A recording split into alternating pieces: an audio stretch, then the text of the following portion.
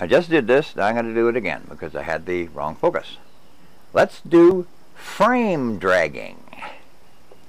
Remember our empty space with gaps.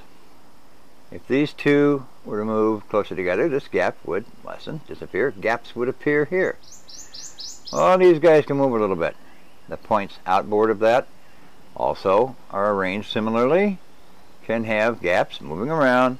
Further away you get from this, the more you can move the area further away from it because the gaps allow movement of large regions of space. Now let's look at our proton. This thing is tight. There are 12 of space times points and none in the center. There are points outboard of this guy and more and more and more. Suppose we want to move this thing. We move it by squeezing the space behind it and opening and loosening the space in front of it. And it can move because all these gaps readjust outboard of it, further away, out that way.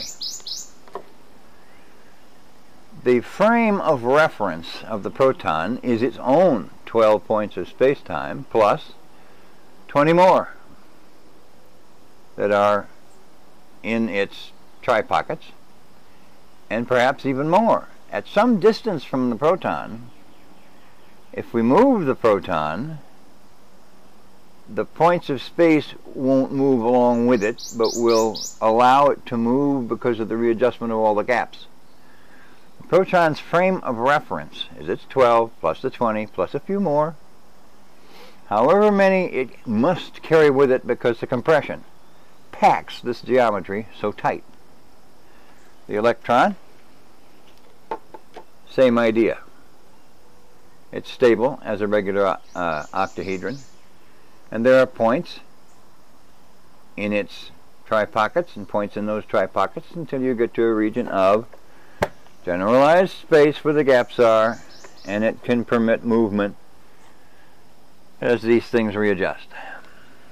Frame dragging.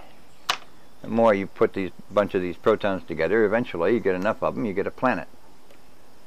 And the region of space outboard of the planet won't move around a lot as the planet moves. This is frame dragging. Okay, more later.